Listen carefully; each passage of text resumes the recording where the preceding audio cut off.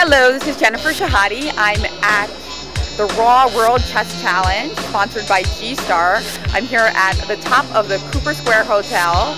It's a beautiful but kind of scary view here, but not quite as scary as world #1 Magnus Carlsen, who came to his game against the world with all guns firing. He played a very solid and strong line against the King's Indian, and after the world slipped up a couple times, he crushed us with his two connected passed queenside pawns. Went very well for me right from the start, actually.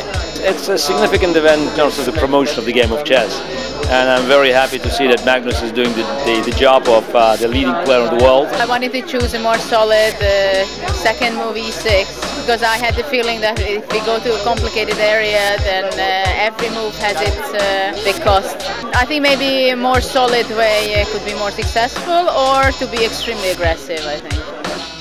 You had star power in Liv Tyler, you had a great brand in G-Star, and then you had three great competitors.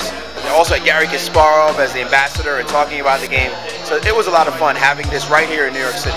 Magnus Carlsen is our campaign model. It's the G-Star Raw campaign model for the fall-winter campaign. Frankly speaking, I think you're only a world champion if you beat the entire world, not one guy. Do you think it's really important for Magnus to win this game today? It's always important for him to win. I'm happy with the way I played. He is not only playing great chess, but he is also ready to promote the game.